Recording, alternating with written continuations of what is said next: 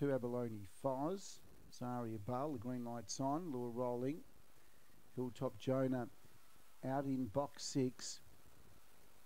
Racing, Hilltop Jonah jumped away well, now starts to work up towards these leaders and looks like we'll get across the field from Zaria Bale to second, and out deeper was Aston Shintaro. Fourth then was Kiss Your Lips from Ed Deeds, and back behind him was Zimmer Bale with Abalone Foz, but into the home straight, and Hilltop Jonah is well clear. It wins by about 5 lengths on the line. Second placing to Aston Shintaro from Zaria Bale and Kiss Your Lips. Back behind those towards the rear of the field, we've got Zimmer Bale and Ed Deeds, and Abalone Foz was back there as well. 21.78 the time. Good strong performance by 6 Hilltop Jonah.